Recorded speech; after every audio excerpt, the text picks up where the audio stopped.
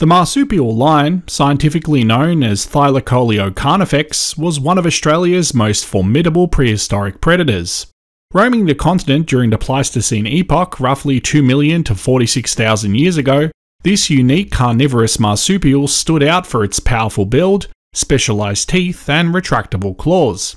Unlike modern big cats, Thylacoleo had blade-like premolars designed for slicing flesh, making it a highly efficient hunter.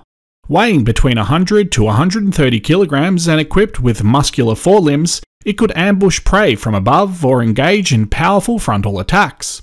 As a top predator, the marsupial lion played a crucial role in its ecosystem, preying on large herbivores such as giant kangaroos and wombat-like diprotodon. Convergent evolution is a fascinating phenomenon where unrelated species independently evolve similar traits or adaptations as a result of having to adapt to similar environments or ecological niches. The marsupial lion is a prime example of convergent evolution, showcasing how marsupials can develop features remarkably similar to those of placental mammals, such as modern big cats, despite being evolutionarily distinct. Thylacoleo Carnifex was not a placental mammal, but a marsupial, a part of a group of mammals that primarily develop in the mother's pouch after birth. Despite this fundamental difference, the marsupial lion exhibited several traits commonly associated with placental carnivorous mammals.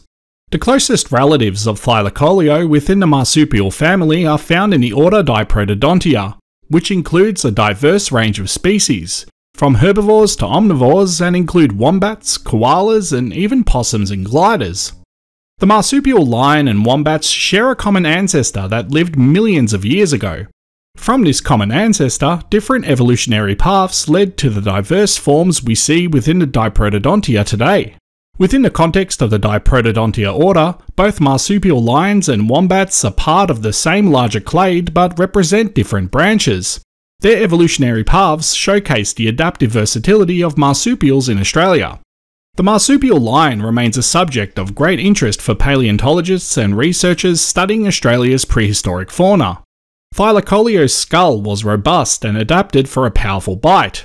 The key feature of its dentition was the presence of large, blade-like third premolars, which were highly efficient at slicing through meat. Unlike modern carnivores that possess sharp canines, Thylacoleo's canines were relatively small, and it relied more on its unique premolars for feeding. Its limbs were muscular and well suited for grasping and climbing. The forelimbs in particular were adapted with large retractable claws on the first digits, resembling those of modern-day big cats, which likely aided in capturing and holding onto prey. The marsupial lion may have been an ambush predator, using its climbing ability to surprise prey from above or hiding in dense vegetation to launch sudden attacks. The marsupial lion was about the size of a modern-day lioness. It had a robust, muscular build with powerful forelimbs, suggesting it was a strong and capable climber.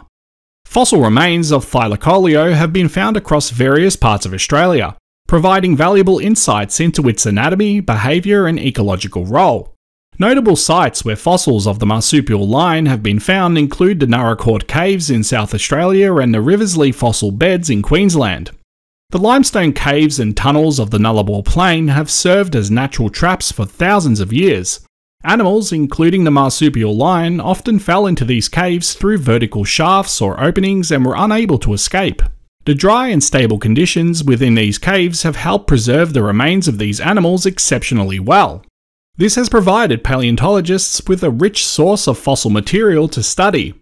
The closest relatives of Thylacoleo Carnifex are other members of the family Thylacoleonidae, which is a group of extinct marsupial mammals.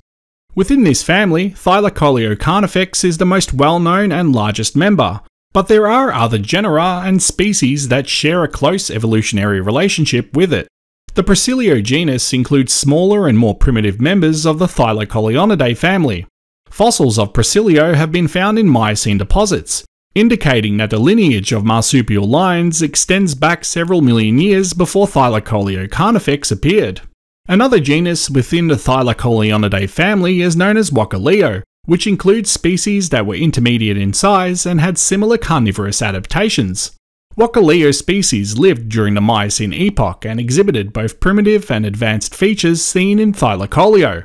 The exact cause of Thylacoleo's extinction is not definitively known. However, contributing factors likely include climate change, habitat loss, and competition with humans and other predators.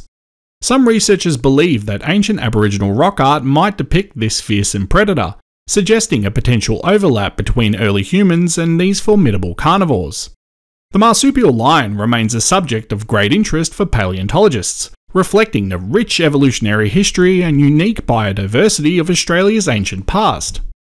So, whilst Australia is known for its dangerous animals today, it was far more dangerous in the past. Early Indigenous inhabitants had to deal with this formidable creature, along with many other that we will cover in future videos. If you enjoyed this video, be sure to give it a like and consider subscribing to the channel and clicking the bell icon to be notified of future uploads.